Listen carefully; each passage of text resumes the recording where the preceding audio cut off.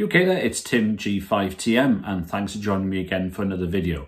Now I've been looking at using my end-fed half-wave portable, and I'll be doing a lot more of that over the next few weeks.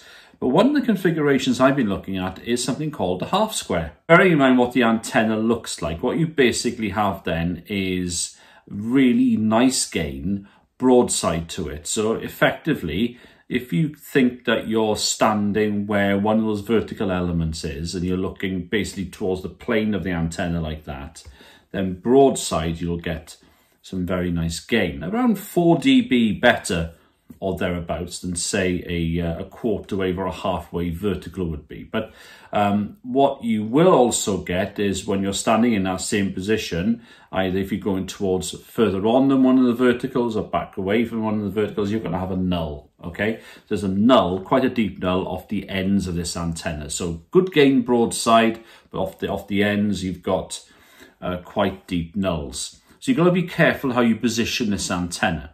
Now, as I say, it's fed with coax, which means you have potentially a pretty good match to 50 ohms. But what it does mean, of course, that this antenna is a monobander. Now, it's also usually one wavelength long. So for 20 meters on the 14 megahertz band, you'll need a 20 meter or 66 foot long or thereabouts antenna.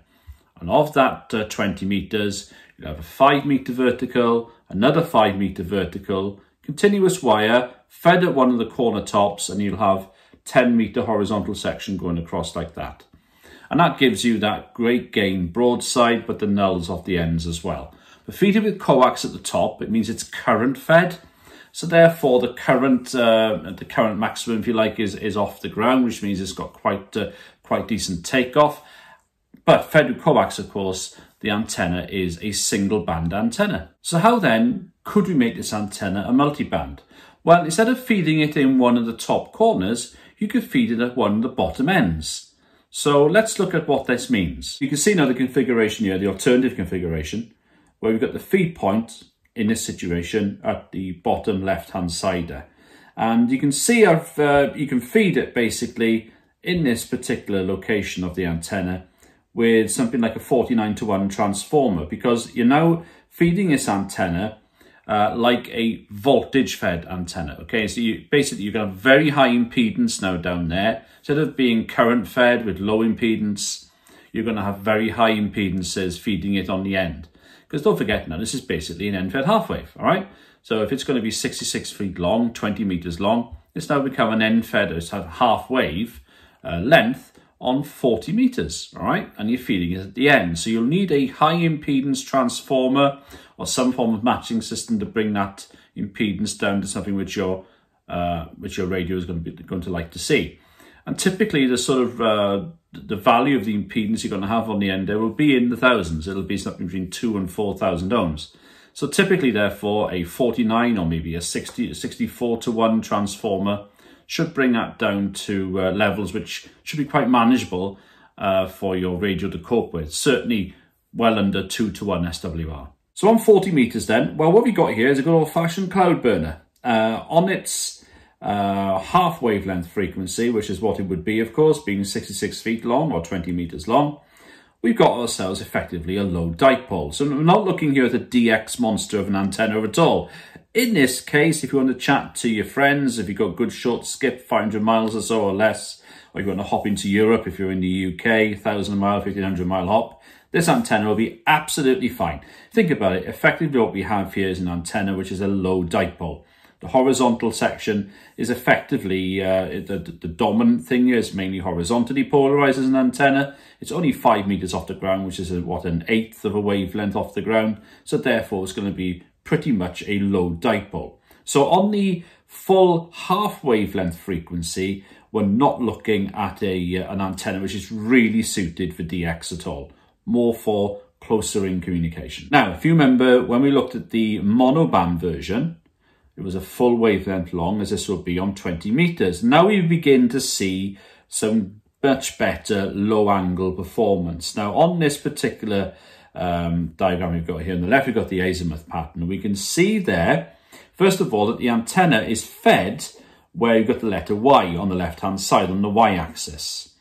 and therefore the antenna is running straight across the middle, okay? So you can see broadside where the gain really is in yellow. And peak gain is around -2.5. It's about then 3.5 dB better than, say, a ground-mounted quarter wave vertical on 20 meters. But you can see, though, there are quite relatively pronounced nulls off the ends of the antenna, like you have with a dipole, really. Because if you think about it, with a half-wave dipole, you're going to have, if it goes across like this, you're going to have broadside, good gain, and then off the ends, you're going to have nulls. And this is the same sort of principle, all right? Except in this situation, obviously, you don't have to get the antenna very high up. To get that sort of performance, or something maybe a little bit better, but you don't have to get this antenna very high up. It's only going to be about quarter wavelength above the ground, all right? So that's the beauty of this antenna. But you need to be careful where you position this antenna on 20 meters, because if you want to shoot, say, for the States, if you want to go for something towards the west or the east, you've got to position the antenna north-south, because that's where you're going to have the gain off the sides, all right? If you're going to go down the road of wanting to shoot, say, down to the south, maybe you want to speak to someone in South Africa or down to South America, you've got to position the antenna so you've got that gain off the broadside in the direction you want to face.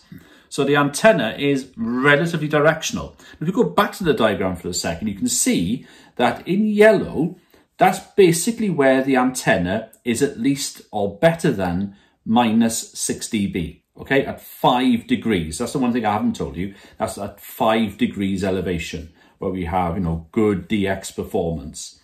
And that's where we're going to have a lot of the average sort of angle where DX signals tend to come in. So you can see there that it is strictly a good performer for DX off the broadside of the antenna. Now on 15 meters, we begin to see this antenna really performing very well indeed. The azimuth pattern on the left, you can see now again at a 5 degree elevation, very low takeoff angle. In yellow, this antenna is basically better where it's shaded in yellow than -6 dB. So apart from literally in total something in the region of about 60 degrees, I should say. Ironically broadside, so you can see now the pattern is broken up. So actually the nulls on 15 meters, in contrast to 20 meters, the nulls on 15 meters are actually directly now broadside because the pattern is broken up. The antenna is now about, I guess, 1.5 wavelengths long. So you've got now 4 lobes in the corners. All right, so you've got 4 lobes in the corners according to this particular diagram. And we've got some nice gain though. Peak gain is about -2.5 dB. And again, only on those sharp broadside areas there do we see no yellow shading, which means there it's actually worse than the quarter wave vertical.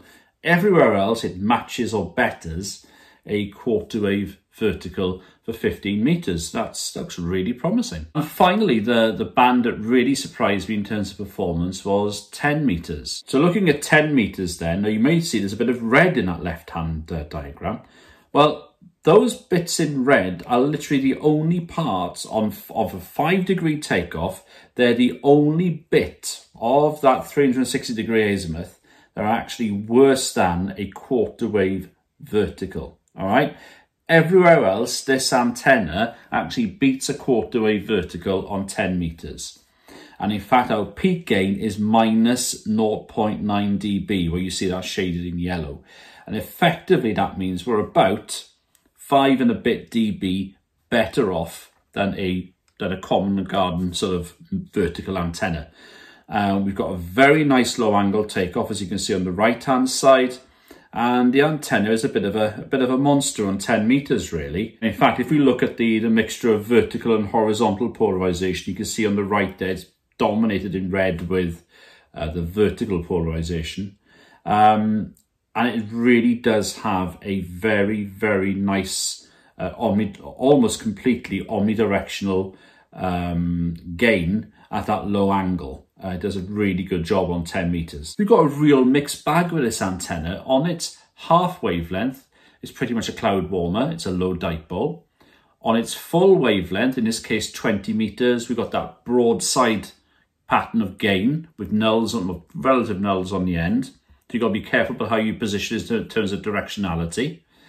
But as we go higher in frequency, we've got more of an omnidirectional pattern happening and an increasing gain. So on 15 meters, as we saw, we've got some nice gain there, and pretty much better than minus 6 dB, which is your sort of vertical ground mounted antenna quarter wave for most of that, for most of the 360-degree pattern. And on 10 meters, practically for all of it is better, with some really nice gain on 5 degrees takeoff. Don't forget this is. So we are testing it out here. We've got minus 0.9 dB on its peak, and for most of that antenna, it's about minus 2, minus 3, minus 4. So it looks a really nice performer. And don't forget, all we've got here is one wire, in this case 20 meters long. Goes up, it goes up 5 meters, across 10, down 5. Probably best to feed it maybe about 50 centimeters off the ground. So 2 6-meter poles, that's all you want to actually set this antenna up. So if you can find 2 supports for it, position it about 10 meters apart. Try and keep the sag, it'll be a bit of a sag there, don't worry too much about that, but obviously make sure it doesn't bow too much, because you want to keep the pattern as best you can. But feed it in the corner, use a 49-to-1 or a 64-to-1.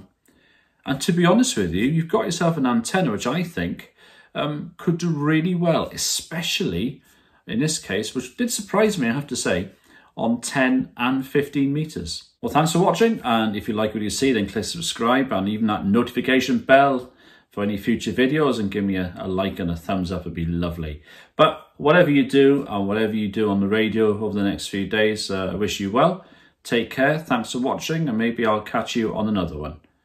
All the best to you, and enjoy the radio. Bye-bye.